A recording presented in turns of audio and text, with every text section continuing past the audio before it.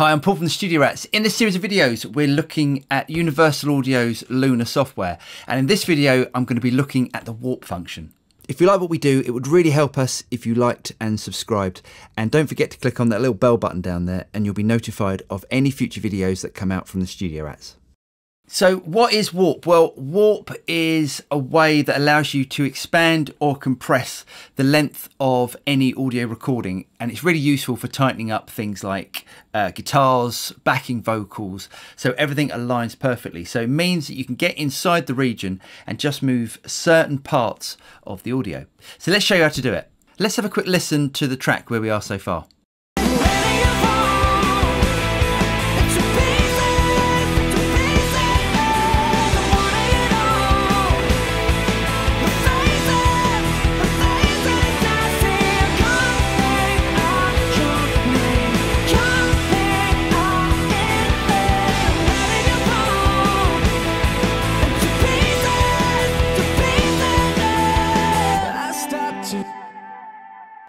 So let's have a look at this bass track here. What I'm going to do is just to expand the view a little bit and zoom in. Now, the way that we access the warp function is to go over to our view here and choose warps.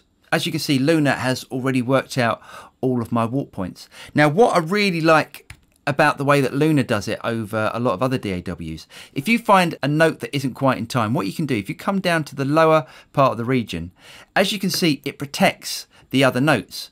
Now, it means that I can click here, and it means that I can move this note here to the correct place without affecting any of the other notes, which I think is a really handy feature. So not only can we do that, we actually have different algorithms. If I click here where it says warp and polyphonic, we get the choice of polyphonic, monophonic, vari-speed, Luna Razorblade, and Luna Polyphonic. Polyphonic, monophonic, and vari-speed are Z-plane algorithms. So Universal Audio have licensed these algorithms from Z-plane, so you already know that they're amazing sounding algorithms. Now the bottom two, Luna Razorblade and Luna Polyphonic, are created by Universal Audio themselves. So on a bass, what you tend to do is use a monophonic algorithm. Let's have a listen. Now, I'm not expecting to hear any major difference on this, but if I come up to a guitar part here, and again, let's choose our warps.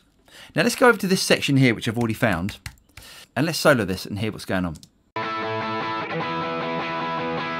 Now, I don't know about you, but on distorted or overdriven guitars, most DAWs find it really hard to find the transient points, and Luna has worked this out absolutely perfectly. So I've got this point here that I want to move. If I leave it in the standard polyphonic mode, which is the Z-plane algorithm, and I'm going to move this over, let's make it quite drastic.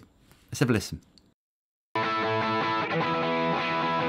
Okay, now that sounds exactly as you would expect it to sound, but let's undo that. And this time I'm going to choose Razorblade. Let's try again. Now to me, that sounds incredibly natural for the amount of shifting that I've done. And to be honest, I can't believe how great that algorithm sounds, even compared to the Z-plane algorithms, which are leading class. I'm Paul from the Studio Rats. I hope you guys got something out of that. Now don't forget to like and subscribe, and you'll be notified of any future videos that come out from the Studio Rats. I'm Paul, and I'll see you guys next time. Cheers.